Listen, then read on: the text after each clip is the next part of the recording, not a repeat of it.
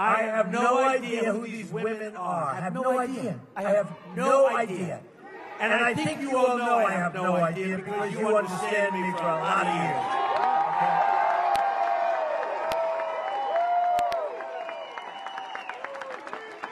Okay? When you looked at that horrible woman last night, you said, I don't think so. I don't know.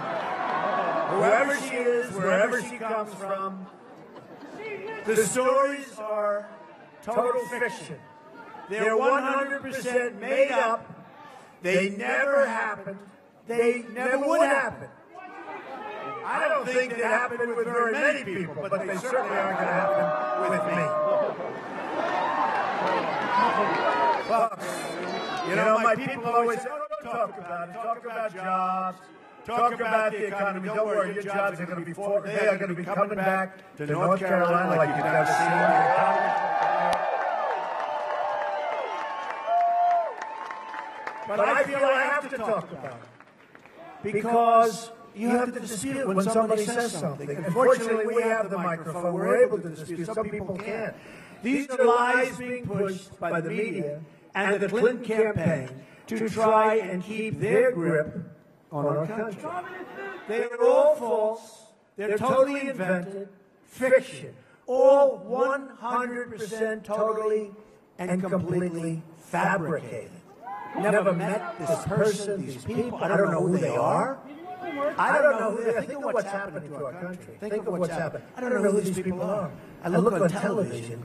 I think it's a disgusting thing, and it's being pushed. They have no witnesses. There's nobody around. They just come out. Some are doing it for probably a little fame. They get some free fame. It's a total setup. Now suddenly, after many, many years, phony accusers come out less than a month before one of the most important elections in the history of our country. It also comes at a time as WikiLeaks unveils horrible, horrible things about Hillary Clinton. But they'd rather talk about this. Somebody that you've never seen that said, oh, in 1992, he went like this. One came out recently where I was sitting alone in some club. I really don't sit alone that much. Honestly, folks, I don't think I sit alone. I go to a group of people. I was sitting alone by myself, like this. And then I went, wow.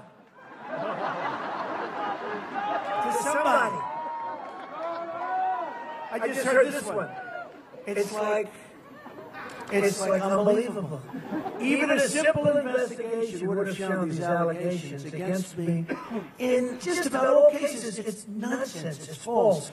And Eyewitness has already debunked the People magazine story. Here's my question about the dishonest writer from People magazine. Why didn't she write what she said happened before she wrote the story? Why didn't she put it in the story? The story would have been one of the big stories. I was the big star of The Apprentice. Why did she do it 12 years ago? 12 years ago. She's writing the story. Now think of this. Think of this. She's a liar. She is a liar. She's writing a story. Check out her Facebook page. You'll understand.